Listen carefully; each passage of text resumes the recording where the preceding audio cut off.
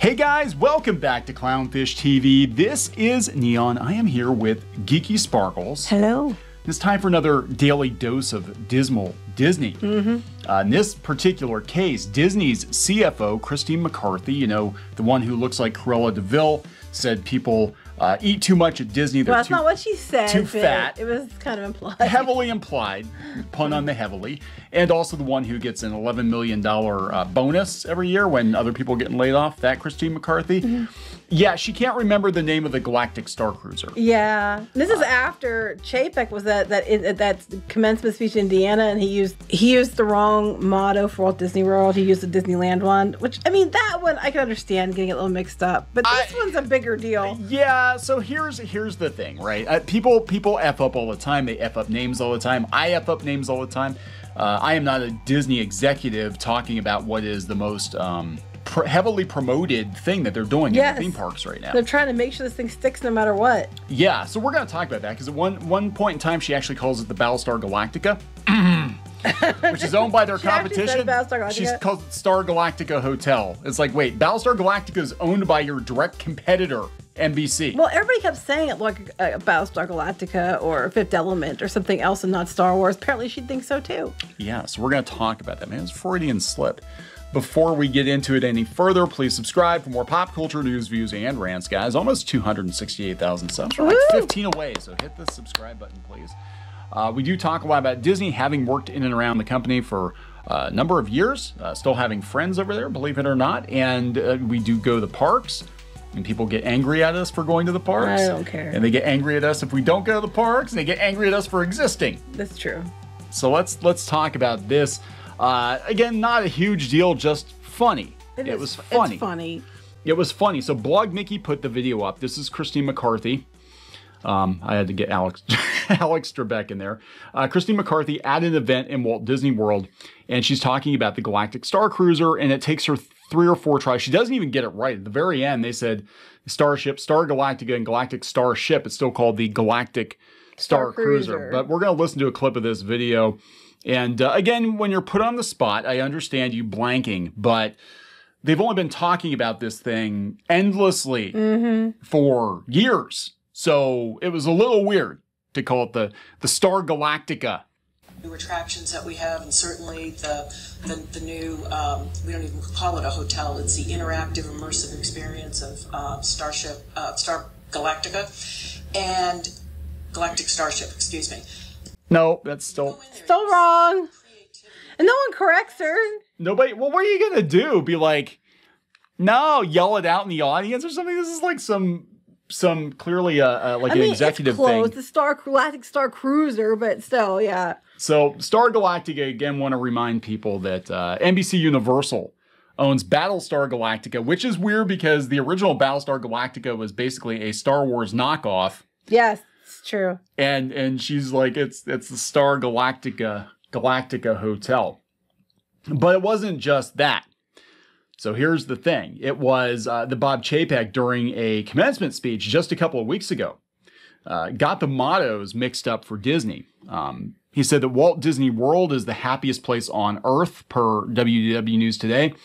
And Disneyland is technically the happiest place on earth. And Disney World, or rather Walt Disney World, is the most magical place. I mean, they're from California, so I can kind of understand it, you know, that one. But you're the CEO of the company, so I think that's where I think at this point, with all the backlash and toward Disney, that a lot of Disney fans or people who are disgruntled with Disney are going to look for any and all reason to get mad. Well, here's what's funny to me. What's really funny to me, though, is how we know about a lot of this stuff is the people that have shit on us for calling out Disney for stuff and for you're too negative and actually have set people our way to harass us and things are the ones jumping on it now, calling it out. I'm not talking about like WWE News Day or anything like that. And I'm not Blog Mickey either. But like a lot of the places that were like, you're too negative. You're, go tell them, clown shoes. You don't like Disney. Go harass them because they're not pixie dust and magical. Are the people who are laughing and calling out Disney now.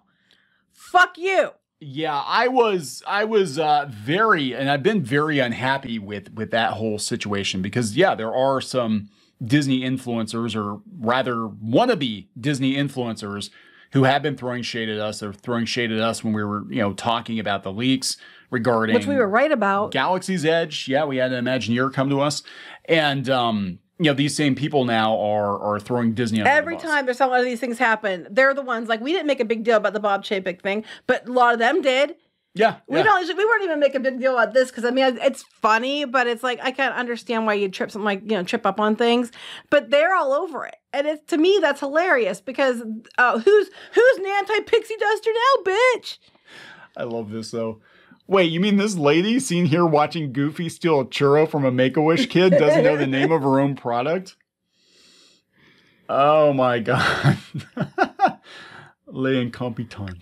I just think it's funny because the people that and some of these people have thrown shade at us repeatedly. You're just negative. Oh, I hate them. They're just out there looking for things to complain about. Are the same people having a shit fit over this stuff? Yeah. I just think it's funny. Everybody's lining up to take a punch at Mickey now. We were shitting on Mickey before it was cool. Mm-hmm. Absolutely. But in other blogs like WDW News Today, which, you can't deny that they're Disney fans. I mean, Corliss, love him or hate him, he knows a shit ton about the theme parks. He has for years. He's had the blog and the podcast. And Disney has tried very, very hard to destroy and discredit their blog. Well, again, criticism doesn't equate to negativity. It doesn't necessarily, it can be the same thing, but it's not necessarily the same thing. Right. And, I just think it's one right after another with these people. That's the thing. And look, they've got bigger issues to deal with right now.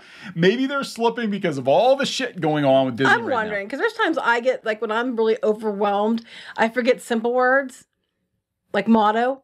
Like motto? Yeah, he's going to have to cut that part out where I couldn't remember the word motto. I mean, I trip over simple words. Now, not something as big as the Galactic Starcruiser.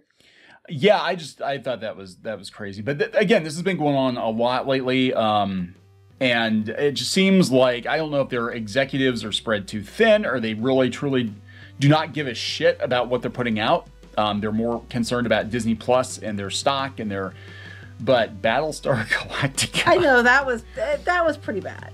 That would be funny though. It's funny as heck. I would love to go to a Battlestar Galactica hotel. Probably more fun than that. With the Cylons and the original Battlestar Galactica with the singers that had like 4 faces, 2 faces. Remember they had 2 faces? I'm trying to remember that. I don't remember that. It's the very first episode, I think.